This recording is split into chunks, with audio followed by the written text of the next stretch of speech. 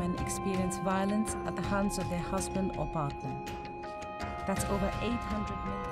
Those who consider leaving often fear ending up penniless or losing their children. Abuse can lead to injuries, as well as serious physical and mental health problems, in some cases, even death.